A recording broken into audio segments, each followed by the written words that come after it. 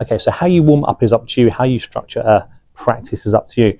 But I see quite a lot of people doing it, not so much wrong, but maybe not so efficiently as they could. So in this very short, hopefully, video, I'll show you what I go through. It's just personal to me, but hopefully you can take bits of this and make your training a bit more structured and get more out of your practice.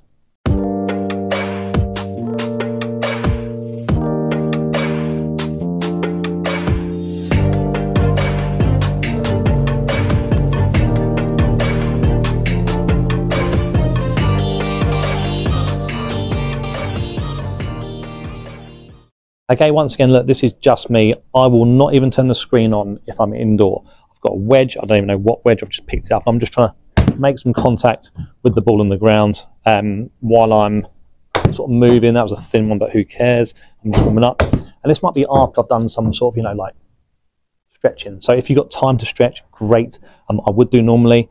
I know some of you guys won't have that luxury if you're popping down for like an hour practice. You don't really want to spend, the first 10 minutes not hitting golf balls. I get that, but you need some sort of warm up. So something specific to you, maybe that you need to do as part of your day-to-day stuff. But as you can see here, I'm hitting like, I'm not standing anywhere near what I would do normally. I'm just getting some feel for the club hitting the bottom of the golf ball. That felt a bit longer, that swing, so I'm starting to go a bit longer. And I'm just, ball position was terrible there. It doesn't matter. Like, you can't win the warm-up, so I don't care where these are going, which is why I've not got the screen turned on. And I might go to some longer wedges eventually. I might start now, roughly get myself in some sort of start position. I hit a few longer ones, but there's zero thought about technique. I've got a rough idea where the ball might go, but I don't really care. So I see a lot of players that will hit a shot in the warm-up and go, oh, it's gone left. So it does not matter. You're warming up, you're just hitting a few shots. And I must have shanked, I can't count how many shots warming up, even technically, on the golf course, 2. So if you hit some bad ones in the warm-up, it doesn't matter, it's a warm-up. So once I'm up to what maybe is full speed, I'll do a few with I've got just a 7-iron here as well. So I have a few sort of fuller swings. Now, again, not really thinking about technique, that's miles left, but again, who cares, it's a warm-up. So a few fuller swings now, just to get myself moving. Another terrible strike, but again, it's warm-up, doesn't matter. And then once I feel like I'm up to speed, I'm trying to hit some weird shapes, like those weren't weird enough. So I might try and hit some like even bigger hooks than that. So starting right, moving loads left. I might try and go the other way. So a little change in setup, hitting some different shapes. I might hit some lower ones, higher ones, just to get my body moving different directions. Because again, you're going to need to move differently on the golf course. And then I will spend some time with a warm-up specific to what I'm working on. So for me, that is hitting a bit lower. So this is moving towards some sort of technique, but I'm going to have a few lower shots where it won't be quite a full swing now, but I'm focusing more on having my hands further forward, pressure and the rotation at the right time. But again, that's just me. So let's come out lower.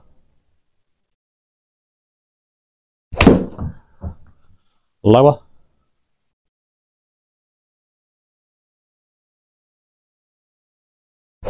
And another low one. And when I feel like I'm up to speed, even breathing a bit differently already, trying to talk at the same time, lack of fitness, now I might start to think something a bit more technical. So for this technical part, I've taken the numbers off. I'm looking for a change in the picture, so a change in the movement. My issue is me looking a bit like this. So high and left's my bad shot normally. So I'm trying to get a little bit quieter with this. I'm trying to have my hands a bit further forward. I'm trying to rotate with some tilt at the right time. Now I've got drills for that, and if you're putting up sticks or slow motions, again, it's going to be your drill, but I will try and make that picture look a bit different. So again, still no data on there, definitely a slow one. And again, my feeling was that that right foot was quieter. I've turned well, hit it sort of at quite a nice height, so quite a good launch for me, and it didn't go left, which there's no picture there. If you're on a driving range, you'll see it not go left, but for me, that's quite good footwork. So I'm working on what I'm doing here and trying to extend that way. So I've got my own stuff to work on. You will have too. Didn't strike it well, but maybe the footwork was okay. I'm looking for a change in the picture, not really the data just yet, which is why it's not on the screen. So I can check out that swing. Yeah, acceptable. So feeling okay at this speed. And again, this is just my technical part of the session. So there's a few slower swings, a few slower, shorter swings. Looking at the picture, I might have something set up to help me with this, like you might have as well. But again, quite happy with that timing. Now I'm going to look at the data for that. So I've clipped up a few numbers there, but what I'm really looking for is the last one's quite decent at a slower speed, is me being optimal on strike. So I've just changed this now to a 7-iron stealth. So that's the previous shot. Now, typically my bad one, if we have try a bad swing, so it would be like a high, usually left, high sort of left shot. There you go. So I'm down on where I should be. That's my bad one. So hitting down the ball, but adding too much loft as I hit it. So I'm looking to try and get that down a little bit. Now, this is quite a strong 7-iron. It's 28 degrees. Mine isn't, but using this club, I'm trying to get this ball flight a bit lower. So I'll start with the slower ones, like I've done already. So now I've changed my mindset slightly from what I'm doing with this foot to more, can I hit it lower? You know what, that's acceptable. That's 6 yards off optimal. And I've brought my spin loft, which is angle of attack compared to loft at impact, dynamic loft. Brought that down, launched a bit lower. It's on target. I'm fairly happy with that. I've taken the video off because now I'm trying to hit shots. And I'm going to trust that my previous practice has made a difference with that foot. So the feeling's still the same for the drill in terms of what I'm working on here. But now I'm really thinking more about just, can I hit it lower? So it's still technical. I'm still looking at numbers now, but I'd say a less internal thought than what I was doing earlier, because it's something I might be trying to play with a little bit more. So still at slower speeds. And again, only 6 yards down. But you can see compared to my first one, those numbers are better. That one's gone left though, so I need to sort the club face out. So as I'm doing that, I need to improve that a little bit. So we'll try another one. So we're still trying to hit the target with this one now as well. Might leak a bit right.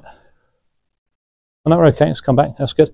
And again, a little bit too high on that one. Didn't quite strike it, which was the main reason for that distance being a little bit down. But I've gone from a warm-up, hitting some weird shots, a small bit of technical work. The amount of time you spend on each of these will vary. So this time in the season when we're trying to play, my technical work will be minimal, and I'm just trying to play with what I've got.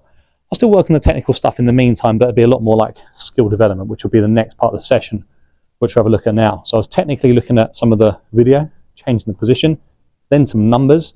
Now I'm combining that a little bit and trying to make myself come up with a feeling swing from the technical work that I can put onto the golf course.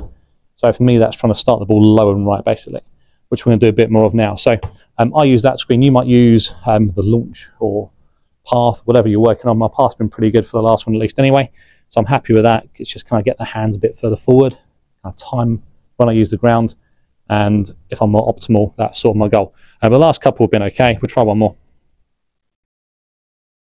And at slower speeds, there, we didn't get one there or thereabouts. And then I'll go longer swing and see how far I am off.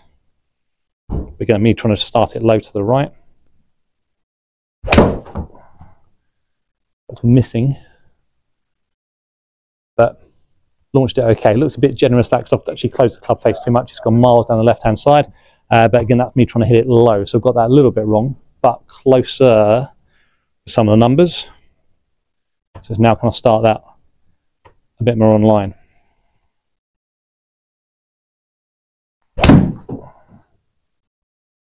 And strike wasn't there.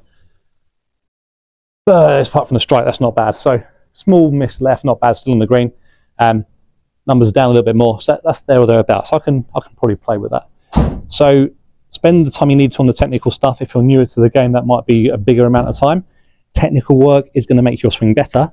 It won't make you more skillful, so you have to throw in some skill development as well. Okay, so my particular, for myself anyway, you have your own things as well. If you haven't got your own one, I've not sent it to you, or you want something new, you let me know, but I've got a catalogue of these drills if you like, or you can make up your own ones that are relevant to what you're working on. So for me, it's going to be launching it lower. So this is a 28-degree 7-iron. So I'm looking to get that. I think optimizer was like 14 or below, which is scary for me, but we'll give it a go. I'm going to try and get at least under 17 would be good. So launching it much lower. I'm trying to start the ball to the right of that line, because I'm more of a draw player. and not miss by more than 45 foot left. So I use 45 foot or 30 yards wide as a generous green, let's say. So that's my target. So I'm looking to start this to the right. I'm going to sort of game mode now.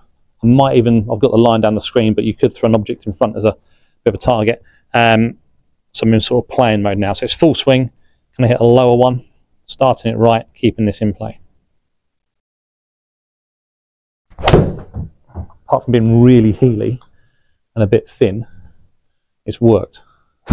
So super low, might have started right, but I'll probably take that just to get me down a bit on carry, but it launched lower.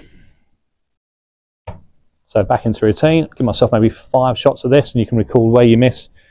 Was it high left one? That was just a bit low and heely. We'll try another one.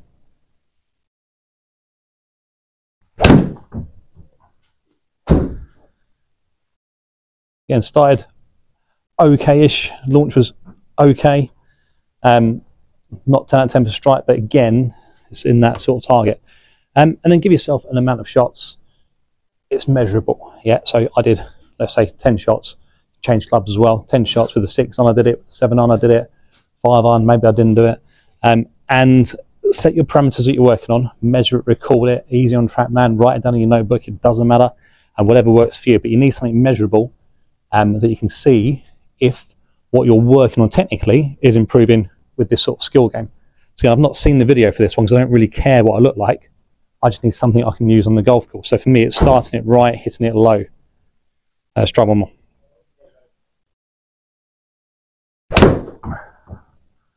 The launch angle's down for me, which is good. Ah, we're in, 10 inches left. Here we go.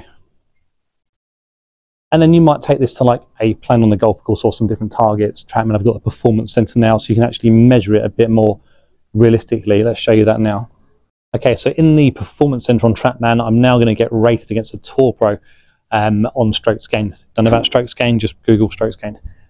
So I've got deliberately a pin on the left, the bunker on the left. My miss is left. I'm going to aim slightly right, like you should do. If you've got a slice draw or whatever, and your bad one goes a particular side, you're not cheating, you just play into your pattern of shots. My pattern is draw or hook, or pull hook. So with the pin on the left-hand side at this distance, which is 180, I gave myself a 184 apparently, with this 7-iron should be all right.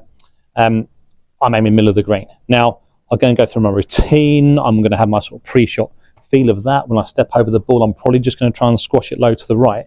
I'm also, this is tricky now, there's the flag, which you probably can't see on the camera. My target line is more this tree in the background. Now, when I set up, not only am I aiming for the tree, I'm trying to start it right of the tree, which is even further right of the target. Because I know my bad shots go left. It's really tempting to look at the flag when you're here. If you look at the flag, your brain takes over. You try and work out a way of hitting the flag, which for me is going to be closing the club face, which I'm trying not to do. I've got loads of room right-hand side of the green. I've just got to carry the front bunkers and I should be okay. If it moves left with where I'm aiming from, or aiming to, then great, it'd be nearer the hole. So I'm into sort of pre-shot routine mode. Behind the ball, I'm looking at the target to the right of the flag, so my brain sort of takes over and self-organises my body, and I try and start it to the right of that. But let's have a go.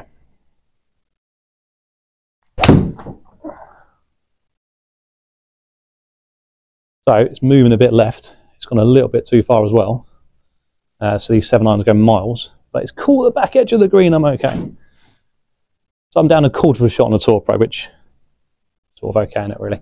I think you want to get a bit closer than that. If you're single figures, I need to check this, but single figures is probably about a quarter of a shot. If you're less than that, then you're getting near a scratch. So yeah, it's tough this game, but at least it keeps it consistent. And you're going to be down, you'd think, after several shots. But as long as you can record and measure and see how you improve, then great. So that one flew. I could get my launch angle out here, look at the data, but I'm more interested in what I'm doing with the actual, playing. So I've got the same shot again. I wouldn't do too many of these at the same distance. I would definitely mix up the clubs, but just for this demo, we can go the same distance again. So I'll take a bit off this, that one went miles.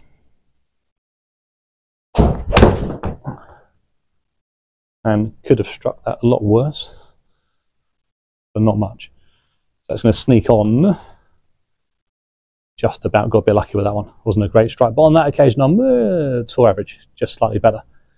So it's a way of measuring how you're doing. You can take this to the golf course and you'll mix up the clubs even more. And you might just keep a note of, if it's me, I'm noting how many times I missed left when the pin's on the left. Really simple stats. But again, you can measure and see how you're doing and how you're improving.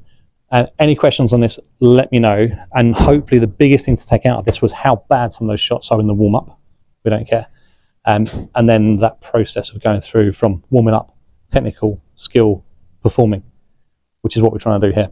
You have your own way of doing it. Spend whatever time you need on each of those sections. I wouldn't at this time of the season, for those of you playing, go too technical. You want to try and play and get ready for the course, which hopefully when the weather's better, we will have more of. But any questions, guys, let me know. I need to finish a video by holding it once.